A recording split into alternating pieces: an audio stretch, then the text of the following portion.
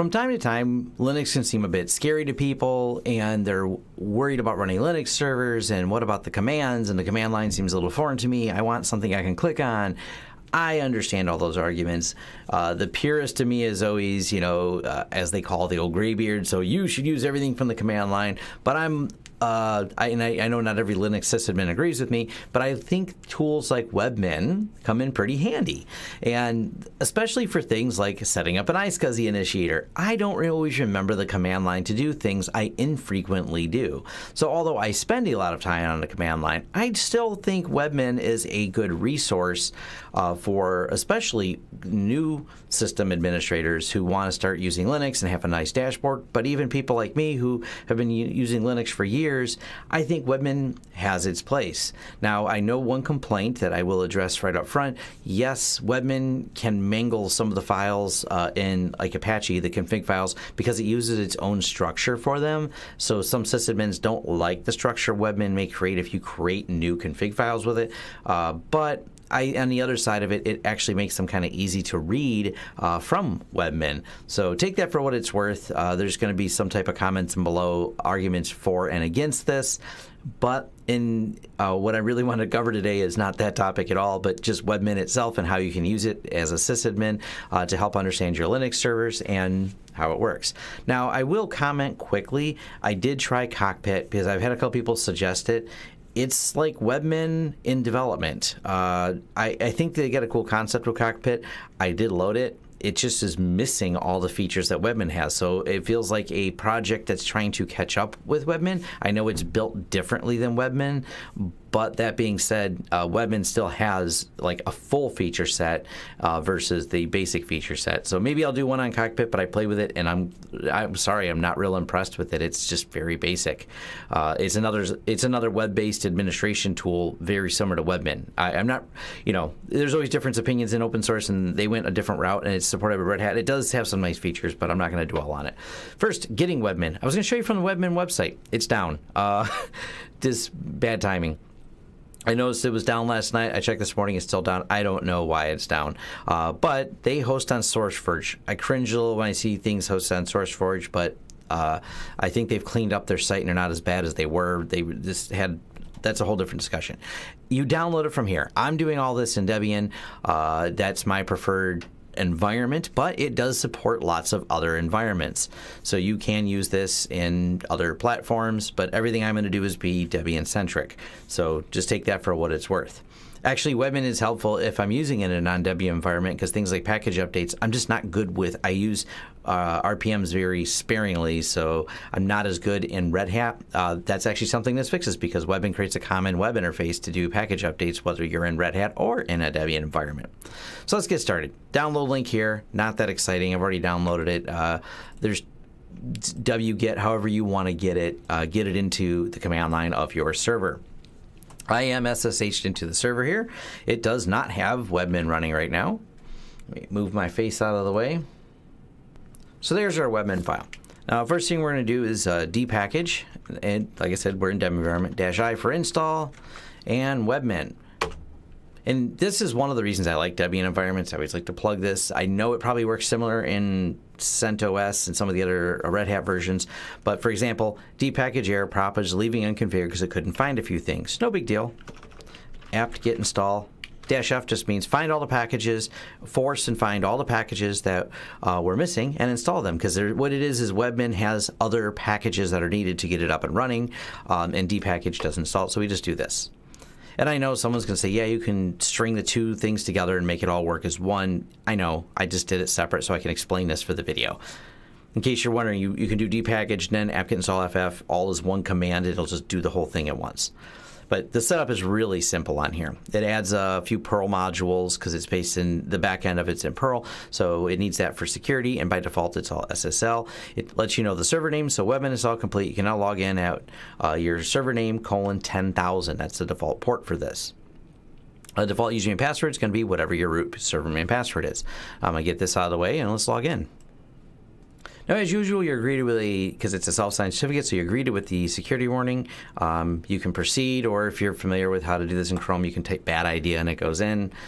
then we're going to log in with our password. Now, I don't really, unless you have a super strong password and you're feeling really confident, I don't recommend leaving Webmin public facing until you at least get some two-factor under, but generally, don't believe things like this public facing. It offers a lot of control with username and password. Normally, my security method, if I need something publicly accessible, is turning off interactive login on SSH and locking it down so only you can log in with keyed authentication, so using SSH keys. I'm going to do a video on that soon, but if you're in Windows and want to know how to use SSH, look up Willie Howe. He has a video on how to do it in Windows. My video is going to be completely Linux-based because that's where I admin from. All right. So we start out, we're at the dashboard, and you get this spiffy dashboard that tells you memory usage, CPU usage, local disk usage, time, date, host name, recent logins, which is going to be just me, this login right now. It tells you right there. And pretty slick, basic setup. Now, there's all the different modules, and we're going to start going through all these and how you set different things up. But we'll go over here and start inside of Webmin itself. Now, you may notice, and I'm going to point it out over here, a little bell over here. This is for things like package updates, notifications, which can come through the browser, which is kind of cool when you log in. You can send browser notifications. Now, the basics, we got backup configuration, change language and theme, so you can play with theme and UI. I like the default one, but there's options. Webmin action log. This is kind of cool because if you have more than one admin, you can set up multiple logins or have more people logging in here, and it logs the changes, and then you can have a action list of those things that were done in here. Pretty cool, especially if you're working in a shared environment or you just don't remember what you clicked on. Now, this is cool because there's a lot of stuff in here. IP access control, ports and addresses. It lets you customize Webmin, whether or not you want it to start at boot time, restart the Webmin package itself. It is self-updating, and well, not really self-updating, but it lets you know when there's an update so you can load it and you don't have to leave Webmin to load it. So it loads, and the only thing you may notice if you, after it loads, while it's installing the update, Webmin becomes unavailable and you think, oh no, I'm getting a page not displayed, but after a few minutes it generally starts back up. Over the years, there's been times when I've had to restart Webmin from the command line, but it's pretty rare, and it's just a service that starts. There's nothing special about how it runs. It runs like any other service. Now, like I said, it does support two-factor, so you can use Google Authenticator, Authy. It's got both those in there, so it supports TOTP authentication from your phone. Definitely, if you're worried about security, please set that up. Different modules, you can load custom modules. I don't know how many third-party modules are anymore. I don't use any of them, but for a while I know there was a bunch of different third-party modules you can get. And like I said, you can play with the themes, titles, categories on the side. You can regroup things together. Server options itself, so how all this works and how it caches static files. You can really get in here and tweak all of it. I generally, other than adding two-factor and authentication and maybe changing the default port because it's default to 10,000, so people may be just looking at that inside your network and going, oh, look, I found a Webmin. Not that security through obscurity is great, but it stops some of the script kiddies, maybe.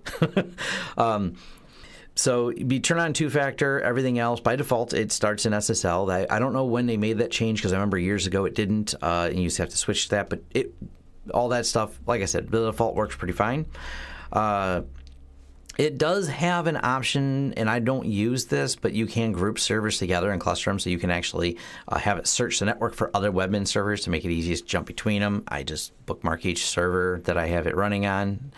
You can configure by default, it's going to pull from the user list inside there, which is great for the logins, but you can add more. You convert Webmin users to Unix users, vice versa. You've got other options in here if you want to set up different systems for that. I generally, because you're just controlling things as root, but if you have other users, you can do as you please. Now let's get into the meat and potatoes of this. System, boot up and shut down. This is something that a lot of people struggle with. What starts at boot? How do I turn that off? How do I handle all that? And it's especially a learning curve when you're doing there, but this is what's kind of common. We can actually look at Webmin itself as a service. So we click on it, and save and start. Does it start at boot time? No. Because it has its own starter, this one's set to no. But you can stop now, start now, save and start at boot. You can set those options for any modules that are running. So you can see them here. You can sort them. Start at boot always. Start at boot yes.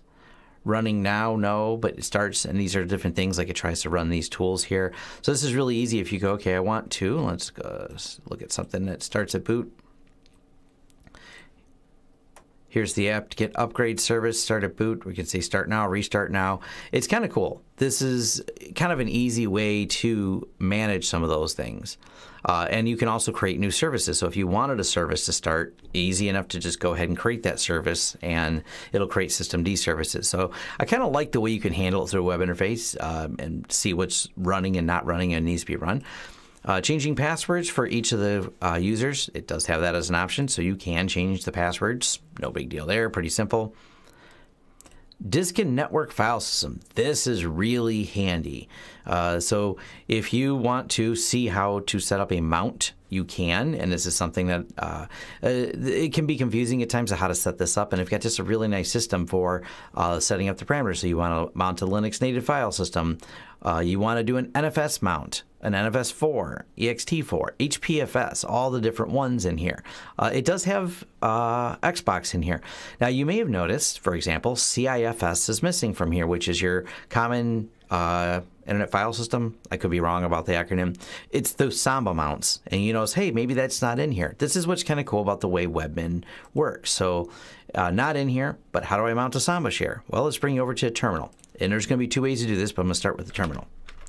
So we're going to apt-get install. Now you just know the module name is CIF utilities. We're going to go ahead and load this and say yes. All right, now it adds the CIFS utilities. What do we have to do in here? We're just going to go over here, change passwords. I'm going to click back onto disk and network file system, hit the pull down. There it is. Now I can add a mount type of CIFS. It reads from the system, not Webmin, and looks at what's installed without doing anything other than refreshing that page, and determines what utilities you have loaded. So if you wanted to load other modules in there, Webmin pulls from the system in its current state. So you don't really have to do anything to tell Webmin, I want to be able to mount a CIFS and be able to add that module in there. You don't have to add a module to Webmin. You can just add it like that. So these obviously are the ones that came with this Debian system, and as you just watched, I added CIFS. And the reason I said there's two ways to do it is because you can do it from the command line, but some of you are going, I don't know how to do things from the command line very well. We're going to get to that part here in package management. But if you're not sure of the parameters of like a Riser FS mount, you can do mounted as save at mount, control the disk. It shows all the disks. There's only one disk in here, so there's not a lot in here. Whether you want to do it by partition ID, only one partition. This is in my Zen server. Read only, allow all these little parameters that go into the FS tab are all in here. And for example, if you say save amount at boot, you have M tab and FS tab. And some of you are going, I don't know what those are. Well, perfect. This takes care of that. One is for real time when it's running, in the FS tab is when on boot. So these are different ways you can save or don't save. So you can temporarily mount something, but you don't want it to mount every time the system boots. This is all in, like I said, some sysadmins think you're not learning enough, but sometimes you don't do these very often. You just have a system, you go, okay, I need to do a quick admin on this. I need to add something temporarily, like a USB drive to copy some files, and you're not sure how to do it from the command line. This will show up a USB drive on there. You can mount it as a directory, do your things that you want to do, and then unmount it without having to know all the parameters related to it.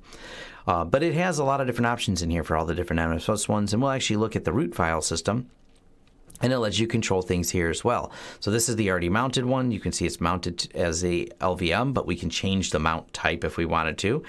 We can make it read-only, allow users, all your different options on there. If you have quota storage options, you're not sure to set those up, no problem. You can add those user-only, group-only, users and groups, and you can start configuring all the options, and it's going to write the config file out for you when you hit save. So it is really nice the way it gives you, like I said, a lot of the control for lesser used functions, because if you ask me how to set up a quota from the command lines, I haven't done it in so long, so I don't really do that on my servers because they're not multi-user. I would struggle, and probably Webmin would be the way I'd do it. Sorry, I may be losing some of my Linux credit here because I don't do that very often. File system backup, you can add a directory, create some tar files. That's a command line thing to me that I prefer. Log file rotation. You can go through and edit the log file system manually, but this pulls from there. So let's look at how it does this. And it has nice little options of how to do it. Now, and I'll show you in the command line here. So here's all the different log rotate options. So here's what it looks like here. Let me back out. And here's what it looks like here. So let me find the apt one. So here's the app history log. It says number of logs to keep 12. And this is what it looked like just as a reminder in here. So we see 12 and 12 monthly compress, and we'll just say, let's keep 16. Go here to save. And I refresh this, and now it says 16. So pretty simple how it works. It just goes through and edits this. But now, like I said, you don't have to remember all the different parameters for what you want to do and things like that. So it's even for log rotate, it's something I don't change very often, so Webmin makes this really handy.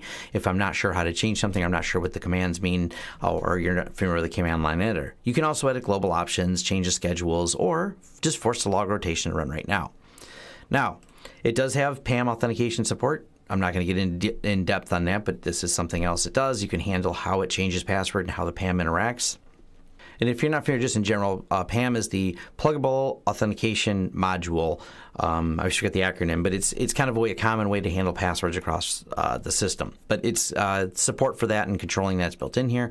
Running processes. Now, I'm way better at, I like HTOP. I think it looks a lot better. That's just top and HTOP are my two favorite tools, generally HTOP, for seeing processes, memory, CPU. But cool, you can find them here. You can search through things and find stuff. Kind of neat too, though, because let's type this in. This is a nice search feature. This is a little bit trickier and more advanced for the command line, but sometimes this is just a question you have when you're scanning your own systems. You go, what the hell runs on this port? Whoops. 10123. Search. And you can see everything pulling off of port 10,000, which is, of course, the Webmin. That's a nice feature. So if you're not sure what's running on a port when you look at a machine that you're on, you're like, okay, what runs on this port? What processes are tied to it? It gives you the ID and things like that. So it is kind of handy.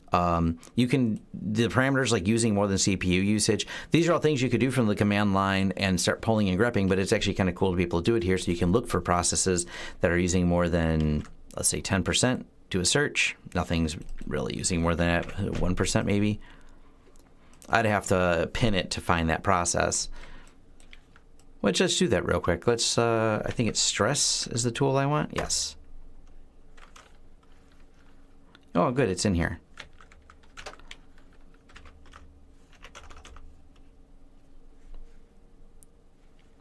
So stress, yeah, it's just -s CPU1. All right, so that should pin the CPU. Do this. And all right, and we can see that we have this process just sucking up CPU time. And then if we want, and I have it over here, you can see it's still running and it's pinning the CPU. So let's go ahead and kill that process. And you can see it failed here because we killed it. So it's actually kind of neat for being able to do that because it gives you some nice tools to go, take a look at the server, quickly use the web interface to go, hey, I just want to see what's going on and find these. So it's a nice, I like the running process. I've used it to help troubleshoot a little bit because it's sometimes a little bit faster than doing it from the command line unless you're just a command line wizard.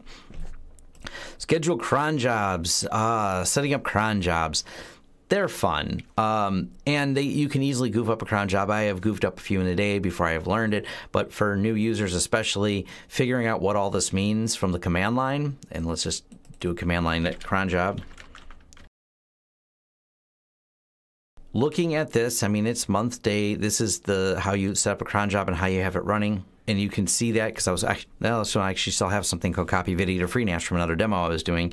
So you can see how it sets up cron jobs, and you're like, wait, what's the star mean? What's the 5 mean? I recommend you learn it. You may not learn it because you don't set them up very often. Then you can do things like this. And this is where you can set up cron jobs. And actually, let me see, is that one in here? It sure is. This says hourly at the 5th minute mark. I said 5 minutes. I didn't mean that. It's actually at 5 minutes in, at all hours, all days, all months, at 105, 205, 305, etc. Run this cron job. That's actually kind of a cool thing that you can do on here. It's also got options, so you maybe want things to run, and we'll say selected. We don't want that to run on weekends, but we want it to run here. You can just hit the control key, and then we're going to hit save. And then we'll come back over here, cron top-L, and now we've got the changes here. So it was, as you've seen with the 5 star star star, now it's 5 star star dash 1 5. That means run on those days. Like I said, cron can be a little bit tricky to learn because you have to set each of these, and I could have just put the 1 5 there, but you're probably looking at this going, okay, that's hard. This is one of the things that Webmin is really good at, is making that easy. Typing's not easy now. All right, so cron jobs, great feature of it, so you can see all the ones that are running, not just for one user, but all the global ones that are in the different directories, because this is like the cron daily directory. That's why it looks like that. But this also, to me, I learned cron from the command line by doing Webmin years and years ago. This system's been around for a long time.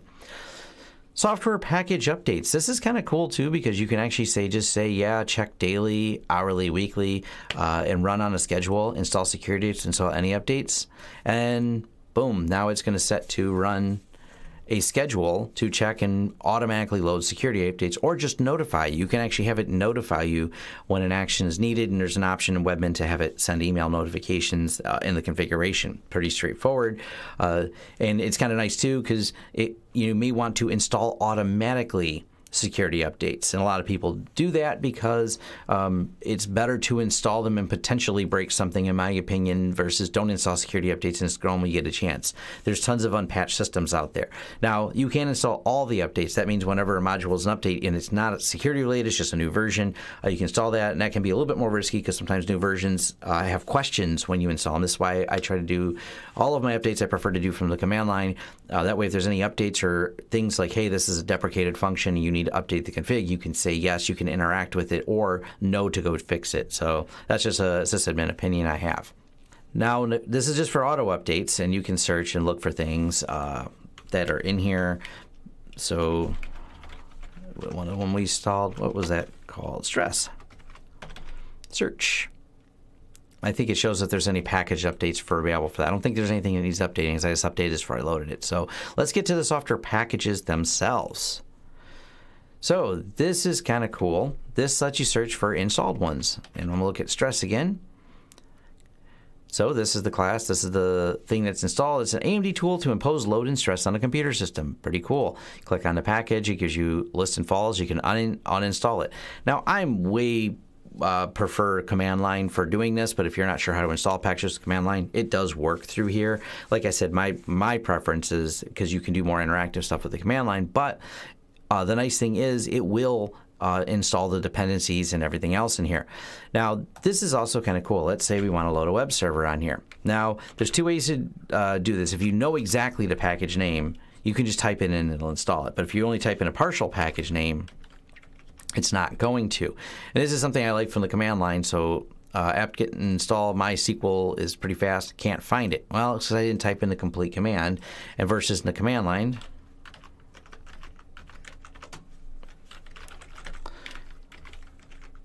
I can just tab a couple times and find the thing I'm looking for, and I'm like, okay, I want the server installed.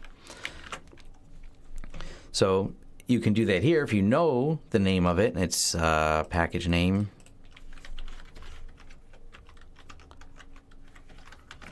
MySQL. Oh, I got to spell that right. Oops.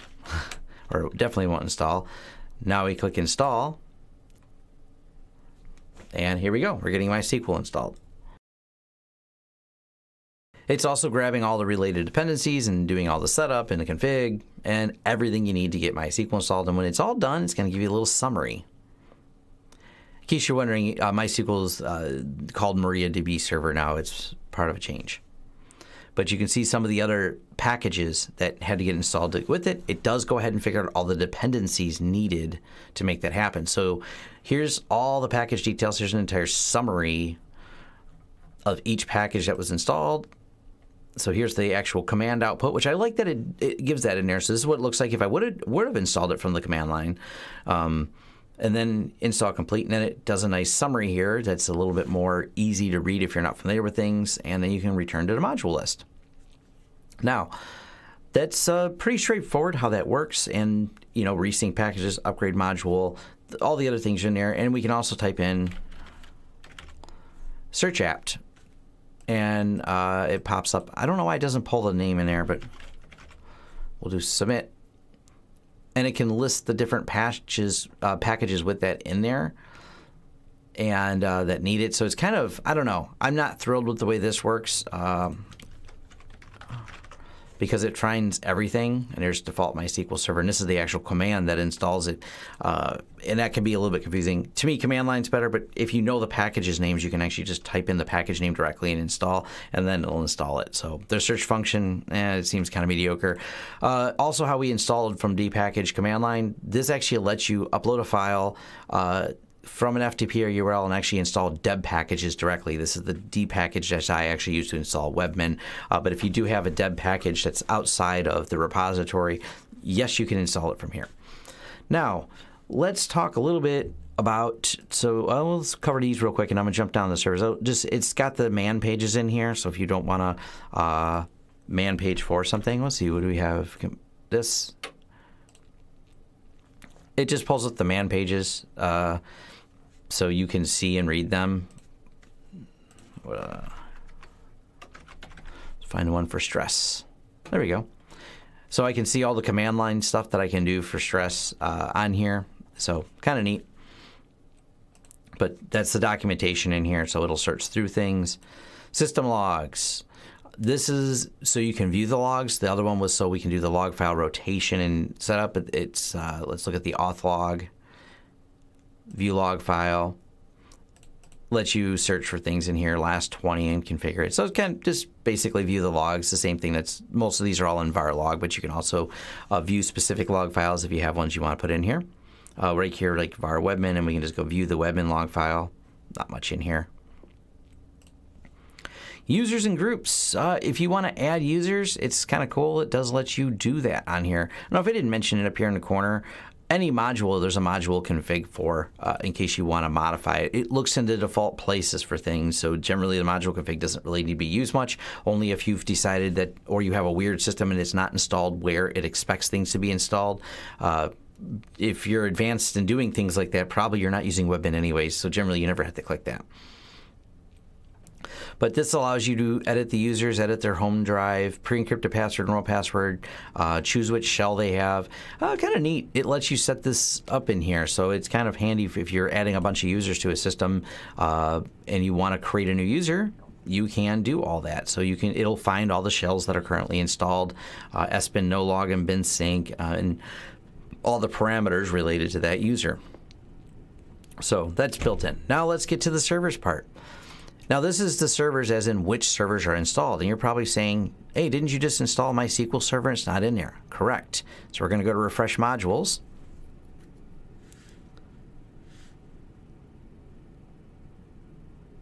Then we're going to click on servers. Hey, look, there's the MySQL database server. Anytime you make changes to the underlying system itself and load something, you want to refresh modules. Refreshing modules is what gets you the updated servers in this list here, the updated modules. Right now, unused modules. So like Apache Web Server is an unused module. So it doesn't show up in here. So MySQL read in there. So let's show you real quick. Let's bring in the command lines. It's just faster. But yes, I know we could type in Webmin just like we did before, but we're going to apt-get install Apache 2. Yep. Say yes. And there we go. Apache 2 is installed. Refresh modules.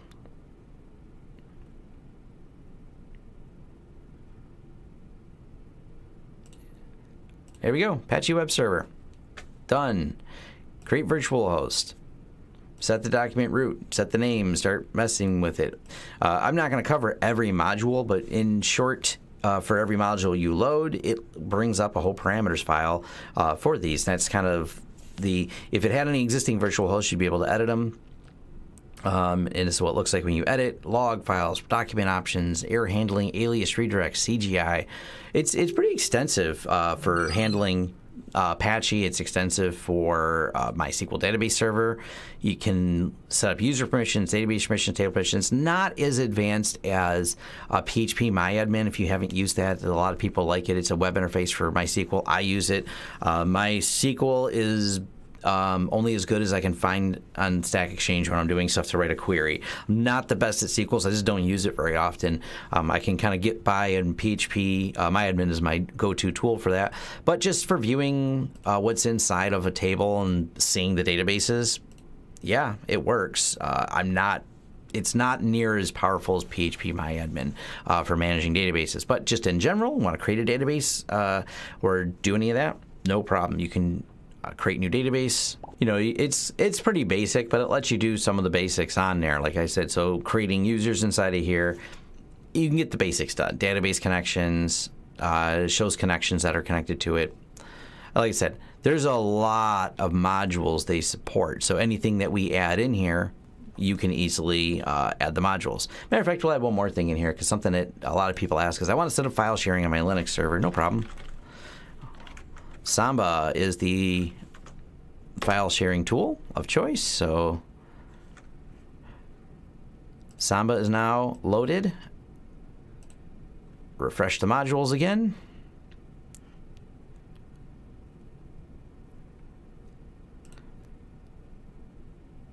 There we go.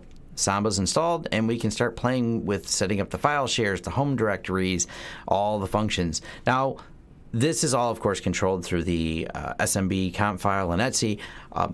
So it's a little bit tricky setting up Samba shares if you haven't done it before. This makes it a whole lot easier, I will admit. I understand the command line for Samba, but this is just so much nicer for being able to set up the Samba shares and things like that, because there's a lot of parameters for Samba. There's a lot of options in here. There's a lot of tie together for how you set up the users, synchronizing users and groups. There's a lot of configuration, and Webmin does support all of the features in there to completely get your Samba server up and running and do a lot of configuration on it. Now, because most of my servers run headless, and all of them do, and SSH, if I took the time to learn, because I don't load Webmin on everything, how you configure SSH, and I may do this like a securing SSH tutorial. So when I set up a little node in the cloud for someone, I generally just leave SSH, the most basic things, and whatever utility you need running on there. For example, when I set up UniFi servers, just don't need anything else but SSH and the UniFi software. So you keep the server, it's least amount of tools running means the least amount of security risk. So I configure it from the command line, but you can, from here, do the same things, which is kind of cool. So use authorized key file, allow login by root. I have it set to yes on this. Permit empty logins. Authentication by password is currently set to yes, but like I said, when you're setting up a server and you want it secure, you want to set that to no. And this will go ahead and edit the configuration, and we apply changes. And this goes throughout all of them. You change configuration file, then you apply the changes, and if there's any output, it'll actually tell you. SSH key setup, it actually has a lot of these features in there, that how to set up the key files and the key types and things like that. So it is handy for any of these. Any of the modules I found have been fairly extensive and let you really get in there and configure things. Someone asked about configuring mail servers. I don't really run any self-hosted mail servers anymore, but I will show you this. Postfix. There we go. So Postfix is the really common mail server. And I have one Postfix server that I still maintain, but like I said, even if you look, my Lawrence Systems email is going into the cloud. It's a G Suite email address. It's too difficult running your own mail servers, and I don't find it overly worth it anymore. But if you get determined to do this, and I don't know that I'll ever really do a video on it, maybe, I don't know, depends on the demand. The Postfix configuration in here is really nice. The Postfix server I mail, I just don't admin it very anymore. I've moved it to using this on top of it, because there's a lot of parameters in setting up a mail server in this day and age, including gray listing and all the other features. So there's a lot to config and maintain and make sure that it works, and just to do some level of spam management. This has good support for configuring all those configuration files, because the Postfix configuration is extensive to get it set up and working well. I mean, you can get it set up and just working, but do you want it working well? If you're trying to maintain a mail server, there's a lot of parameters on there. I recommend using Postgre along with Postfix and Webmin, like I said, because you can see how many modules there are for here. There's a lot of things to control and set up on there. Also, you notice read user mail is in here as well. So when you're setting it up, kind of a cool thing, if you have it set up on here, it will allow you to go through and read the user mail. It also supports Dovecot. So, and that's a IMAP server, because how do you get the mail off there? Load Dovecot. How do you use a web interface on there? Well, pick one of the many web interfaces and load them on top of there, and then you will end up maintaining a lot of stuff to make all that work. But Webmin makes a little bit light of that. All right, so that's enough about the server modules on there. Like I said, they're all extensive. If you want to know what all the servers are, it supports these. So everything from FTP server, smart drive status, not installed because it's a virtual machine, but yes, it will do smart drive status on here. But all my machines are virtual that run Webmin, so I don't have any way to show you what that looks like. iSCSI is put in here. Firewall options, so you can play with that if you want to set up a DHCP server, bind server, and a few other miscellaneous things. So there's lots of stuff in here. Oh, back to the mail server topic. It does support Spam Assassin as well. So kind of novel. So others, Command Shell. Yeah. Oops. LS. I thought I had L installed, but there you go. It's just the Command Shell. It's kind of nice. It just fades in the browser. It's root level command. Oh. Okay, it won't. The terminal's a little bit different, so it won't display some things like htop. So it's just for quickly running a command shell. Custom commands, so you can run a custom command on here. I don't really use that. I have SSH. File manager. Kind of neat. You can manage your files in here, so we can look for things in the files, copy, upload, and stuff like that. I don't use this. Java file manager. Oh. Yeah, it supports clearly some deprecated version of Java I'm not going to turn on. So that doesn't work. Perl modules. Because this is based on top of Perl, you can load different Perl modules. Protected Webmin directories, some different options you can do there. Text login.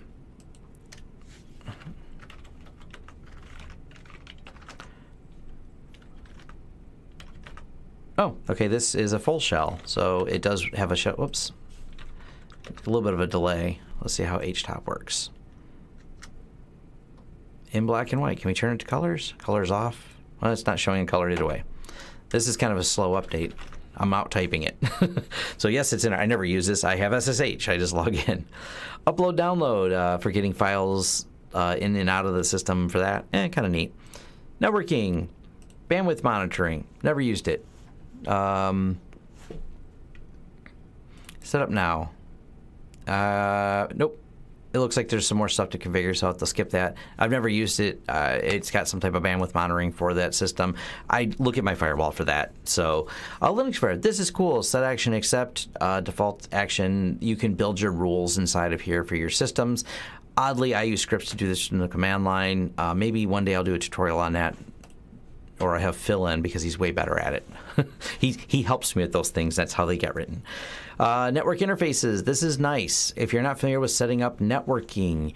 Now, networking on any of the Linux systems, for the most part, you have Active Now activated at boot. We can change parameters. They don't activate now. So let's say we set a default IP address, and maybe you're not sure how to start and stop networking services. This is kind of neat because it'll let you save it. It'll let you apply it. So you can actually have active now versus active at boot. So that's kind of, if you're not familiar with how Linux networking works in general, when you go through, and I usually do this from the command line because it's easier and I'm at the terminal when I'm setting these things up. So we have our interfaces. Whoops. iFace E0, and you can actually change it from DHCP and instead iFace E0 and put in parameters in here. I won't get into the details of that, but because this is something you probably want to learn from the command line. And if the machine's DHCP, no problem. If it's DHCP, it's not a problem because it's going to just go ahead and grab an address, but sometimes you have to set the address on the machine, and you only have access to the terminal, and you're not necessarily in because you're configuring the machine so you can get network access on it. So maybe it's take time to learn this, how to do that, but you can update, keeping you logged in. You can change and edit DNS, client name, host addresses, add, remove it. It's kind of nice because like for the Etsy host file, it just lets you kind of add a new host entry and it fixes the spacing for you, so you don't have to know how to do that. Not that it's hard, so kind of neat there. This client, never used it, so not overly familiar with it. I mean, if you don't want to know what it is, it's the network information service, but so you can set up queries and the servers kind of can know where they're at. Like I said, don't use it. I don't really use any of the TCP wrapper stuff either. Hardware, logical volume management. This is nice because it lets you manage volumes, and it can manage RAID arrays. Like I said, don't have any handy here to do, but if you're not familiar with setting up RAID arrays, that is a supported module, and that is can be a little bit tricky building a RAID array from the command line if you're not familiar with it or you don't do it very often or you want to edit or swap out a drive. Being able to do that in here and set up hard drives, pretty nice. I'm familiar with setting it up from the command line, so that's how my preferred way to do it. But understanding the RAID array, if it's degraded and things like that, you may not. And this is a nice way to do it. So, my people that are maybe watching this may want to set up a UniFi system with a back-end RAID array and run on Linux, and you're like, but I don't know the command line for that. This actually makes that pretty straightforward and easy, how to build a volume group or how to build a RAID group here. I don't have a RAID array set up in this. I'm not going to for the demo, but it lets you handle and create the physical volumes and set this up. So it also, if you're not familiar with LVM, helps with that. So it also, here's the partitions, which is cool. This was set up on LVM, but if you're not familiar with it, that's how you do the logical volume management, but it also handles standard logical partitions as well. So you can add it. The partitions actually has a wipe option in here. Scary, but you gotta remember, you're root. So make sure you lock this down because people can just go in here and wipe your hard drive. So all the details are in here for for setting up the different partition types and how that works. Printer administration in here if you want to manage printers from the system. System time. Time is so important for running servers. Put a time server in here. I didn't do it because this is a demo machine, but then you set it. Oh, look, it kind of looks like the cron job. Yeah, it wants to run. It'll set up the sync and apply and an automated time on there. If you're not familiar with how to set up time zones from the command line with the TZ system, you can do it here pretty easily. And then this is the system time, so you can see that it's what time and date it is and actually change it. It's easy enough to type it from the date from the command line. Clustering of servers and change password. This goes back into the way you can cluster the Webmin servers together. I don't use this, but you can. You can find the other servers and you can cluster them together so you can create jobs across all your servers. Kind of a neat management. Maybe if I ever set that up and play with it, I just don't really have a lot of use case for it. I usually look at servers individually, and Ansible is just a better tool for when you start talking about massive server management, because Ansible uses SSH. It's very secure, and it's the one thing that you find you leave servers open with, and that's why we have those Ansible tutorials. So if you get into mass server management, you're not as likely to do it through here, so I don't know that I'll do a video on this. And then, of course, bottom is refresh modules, and we're back over here. We'll look at the dashboard, and that concludes my review of Webmin.